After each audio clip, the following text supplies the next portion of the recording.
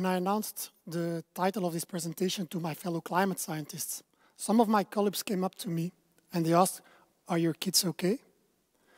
Well, I can tell you that my three children are doing fine. In fact, this presentation is not about my children, but it's about children all over the world. Let me nonetheless start by showing you a picture of my youngest son. This is Gaspar, and he was 0 years old in 2020. Now, on the left, you can see my mother, and she was 60 years old in 2020. Now, before we start this presentation, I would like to ask all of you to think about your own age, but also of the age of someone that is really close to your heart. And then let me ask you this question. Will a newborn experience more climate extremes than a 60-year-old? Well, I guess that you will all agree with me that the answer to this question is, of course, yes. A newborn will face more climate extremes than a 60-year-old. But then comes the next question. Sure, but how many more? Now, this is something that we climate scientists hadn't quantified until recently. Now, there are three reasons why this is an important question. First, it is a question of huge societal relevance. Since 2018, young people from around the world have been leading climate demonstrations. These young people have been organizing protest marches, school strikes, and even recently hunger strikes to ask for more ambitious climate action. Meanwhile, governments fail to reduce CO2 emissions. In fact, current climate pledges put us on a path towards 2.4 degrees of global warming by the end of the century, which is far more than what these same countries agreed upon in the Paris Climate Agreement. Now, this situation holds the risks of turning into a generation conflict. A generation conflict whereby young people will face the consequences of decisions made by older people, while these older people won't live to see the day that the consequences of their decision-making becomes a reality. Or, to put it in simple terms, okay, boomer. The second reason why this is an important question is climate litigation. People from around the world are today suing fossil fuel companies for their contribution to the climate crisis, and countries for their lack of climate ambition. Every week there are new cases in the media. In the meantime, France, Germany, the Netherlands, and Belgium were already convicted. Now, in many of these cases were started by young people who claim that the lack of sufficiently ambitious climate action hampers and violates their children's rights.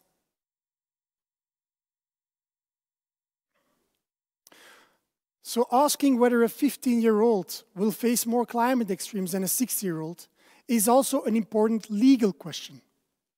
Because if so, that 15-year-old is also better positioned to start a lawsuit. Thirdly, it is also a very interesting scientific question to ask.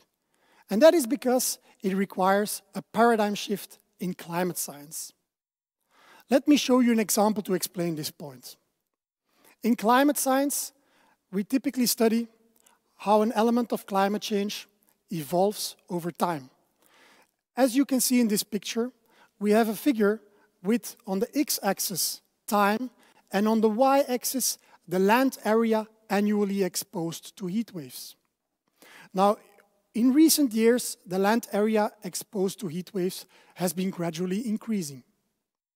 Now, in climate science, we then calculate how this variable may evolve under different possible future warming scenarios. Under a 1.5 degree global warming scenario, the land area annually exposed may increase to about 20%. Under 2 degree warming, this increases to about 30%. And under current policy pledges, we end up above 40%. So in climate science, we essentially compare windows of time to each other. However, this approach does not allow us to quantify what climate change means around 2020 for a real person living in a real country. Let's take the example of someone born in 1960. This person will on average live until around 2030. In contrast, a child born today will on average still be alive in 2100. In other words, that child will live to see the day when one of these possible climate futures becomes the reality. Now, in our research, we quantified the total number of heat waves that a person will experience across their lifetime.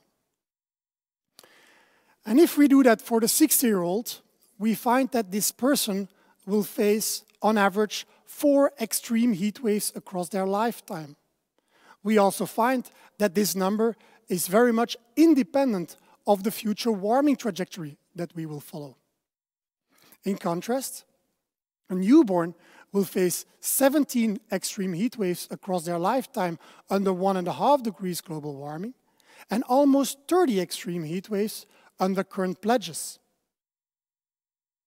Now, this approach allows us to compare generations to each other. For example, under 1.5 degree global warming, a newborn will face 4 times more extreme heat waves compared to a 60-year-old.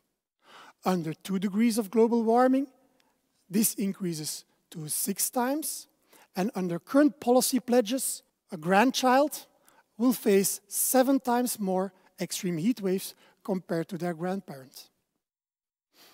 Now, in our research, we performed these calculations for every generation born between 1960 and 2020, and for every potential realistic global warming scenario. We then get a figure that looks like this, where we have age on the x-axis and global warming level on the y-axis. And we can then fill up this space with our exposure multiplication factors, that factor by how many the exposure will increase compared to a reference. And for the reference, we take here a person living in a world without climate change. If we do that, we get this result.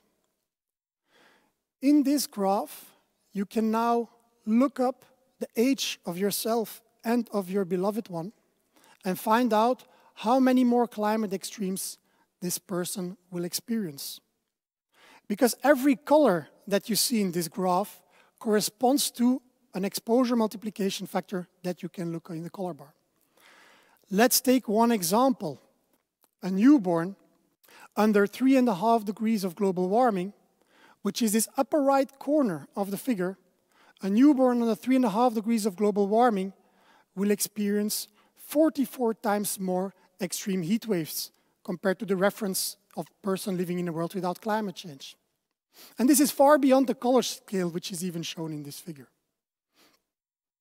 Now, so far, I've only been talking to you about heat waves.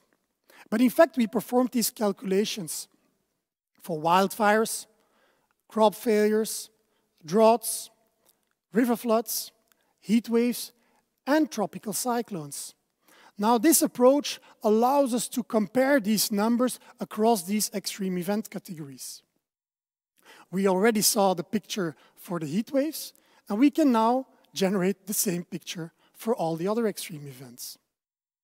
Now, the general result is that lifetime extreme event exposure increases towards higher warming levels and younger generations. Climate change has little influence on lifetime exposure of generations older than 55, but this rapidly changes for younger generations as they start experiencing climate extremes in the next decades. Just to take one example again, under 3 degrees of global warming, a 6-year-old will face twice as many wildfires, twice as many tropical cyclones, 3 times as many river floods, 4 times as many crop failures, 6 times as many droughts, and 36 times as many heat waves. Now, these are some frightening numbers, especially for me, who has an oldest son of exactly that age. Now, in these graphs, you also see gray lines. If you're above or to the right of that gray line, you will live what we call an unprecedented life. This means that you will face a number of extreme events which is far beyond what one could expect in a world without climate change. Now, as you can see, there are no gray lines for crop failures and heat waves in the middle column. This means that for these categories of extremes, every generation will live an unprecedented life under every potential future warming scenario. In addition, people that are 40 years old or younger will in addition live an unprecedented life in terms of exposure to droughts and river floods. So far, I've only been talking to you about global averages. But in our research, we also calculated how these results differ across regions. And we find that young generations in the Middle East and North Africa will by far face the strongest increase in lifetime extreme event exposure. People under 25 in that region will face a 7-fold increase in lifetime exposure to climate extremes. And newborns in the Middle East and North Africa will even face a 9-fold increase in lifetime extreme event exposure. The results get even more striking when we group the countries by income.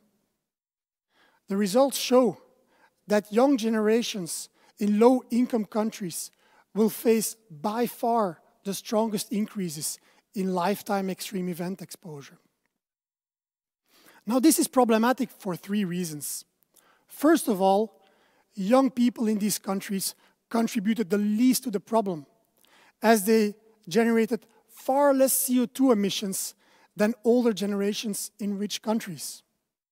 Second, young people in these countries are also most vulnerable to climate change and its impact.